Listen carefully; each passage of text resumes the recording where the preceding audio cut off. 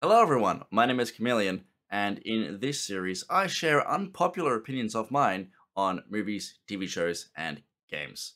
So with that, today I'll be explaining why I believe Rise of the Guardians is the best Christmas movie, period.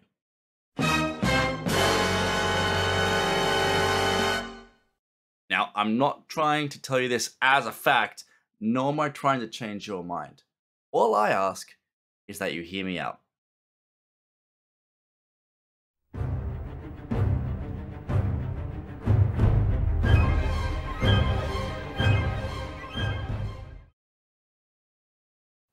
Christmas can be a dreadfully nostalgic beast. It's always better when you're young. The old songs are the best, and a Christmas film isn't a quote unquote classic unless it predates the year 2000. It is this blind nostalgia that can often lead to unjust dismissal when it comes to family films. You could know literally nothing about a film, but because it is new, any likeness drawn with your favorites will put you on the defensive. It's just a ripoff of Gremlins, or it's no Home Alone. Well, Rise of the Guardians is a new film, and I strongly argue that it deserves a spot amongst the best of the festive crop, so to speak. All-star cast. If you're watching it for the very first time, you might have no idea what to expect with characters like Santa Claus, the Tooth Fairy, the Easter Bunny, and Jack Frost all in the same film. However, the film reinvents all of these characters with fantastic abilities and weapons to fight evil. Not only do kids love seeing these beloved characters on the big screen, but there's a lot of stuff in here for adults to enjoy too. There is so much lore introduced, from why Tooth Fairy collects teeth to the very unique homeworld of the Easter Bunny. North is a radically different interpretation of Santa Claus, but every aspect of the character has been well thought out. From how his magic works to him being characterized as a bold hero. It was clear that DreamWorks went all out with the cast for every character voiced by an A-list actor. As Jack Frost, Chris Pine shines in one of his best movies, and Hugh Jackman's enjoyable performance as the Easter Bunny was glorious. But Alec Baldwin steals the show as Santa Claus. Jude Law delivers a sinister performance as Pitch Black, and even Isla Fisher makes the Tooth Fairy so likable with her energy and emotion. All of the characters have wonderful chemistry with each other, which really helps the audience feel more connected to the characters and their story. Visually stunning.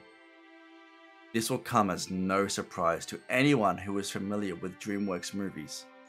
The 3D animation is absolutely beautiful, from the detail of Tooth Fairy's feathers to the sand particles that make up both Sandman and Pitch Black's powers. Rise of the Guardians translated from its concept art beautifully to create a visually stunning film. There is so much attention to detail, even during fast-paced action sequences with so many different powers and abilities happening at once. The different worlds the Guardians visit are all visualized from top to bottom with such care. It's enough to make one's jaw drop even today. Well-placed humor. As much as Rise of the Guardians is this epic fantasy superhero tale, it retains its DreamWorks core. Jack Frost is a wisecracking hero who delivers some funny lines, especially when he's interacting with the Easter Bunny. The mute Sandman's comedy is delivered purely through visuals in a highly creative way. Even Pitch Black has a few witty lines, but the funniest character of the film, by far, is North. The character is happiness and joy personified, while also having an appearance that makes him seem intimidating, and it's impossible not to laugh when he laughs. The good humor of the film makes it a perfect holiday flick for everyone to enjoy. Enjoyable for all ages. Now, there are holiday specials clearly made for young kids, but when watching Rise of the Guardians, like with many other DreamWorks films, parents will be just as invested as the kids. There are plenty of wild and colourful moments to enjoy.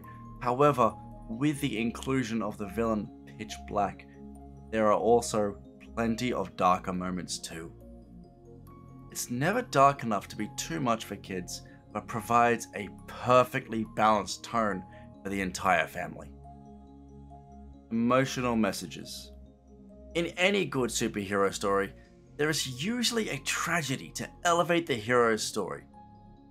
Rise of the Guardians is no different, and it is actually surprising how dark it gets, particularly with the origin story of Jack Frost. Showing how he came to be is very likely going to make some viewers shed some tears. Even the plight of Pitch Black is somewhat understandable, even if he is going about it in the most wrong ways possible. When the villain is more than evil for the sake of evil, it makes the character far more believable, and many can relate to just wanting to be seen and not be alone. From the importance of teamwork to remembering that a little bit of fun can go a long way, Rise of the Guardians excels at teaching morals to younger audiences. Each character has their own personal issues to overcome, and in typical animated fashion, they all learn the hard lessons they need and become good friends along the way. Though not without its cliches, the journey the Guardians go on is an enjoyable one to watch with valuable lessons for kids and adults alike. Childhood joy and wonder, along with hope, memories, and dreams, play an important role in the film, forging the Guardians to work together to protect each of their roles in the lives of children around the world. It's a beautiful story about holidays and coming together in goodwill, which is enough to put anyone into the spirit of the season. Rise of the Guardians is irrefutable proof that great Christmas films are still being made. It's fun, festive, and everything you could hope for in a Christmas classic.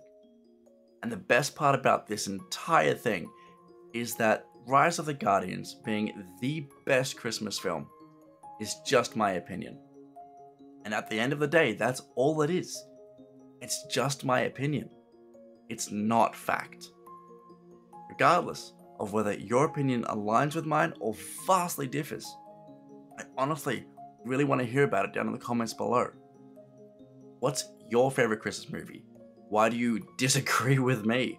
I want to hear about it. I've got a lot of stuff coming up in the new year, so stay close to my YouTube channel and my Discord.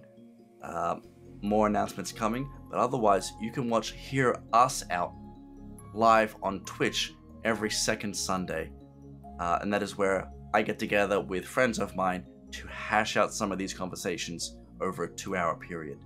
So again, all the links are in the description below. All my announcements tend to happen on Discord, but I will be posting a video here on YouTube with updates and hopeful plans moving into 2023. Regardless though of whether you do like, comment, dislike, subscribe, regardless of any of that, thank you for clicking on the video in the first place, but more importantly, thank you for hearing me out. I hope you all have a safe and happy Christmas, and I'll hope to see you all in the new year. But until then, once again, thank you for hearing me out.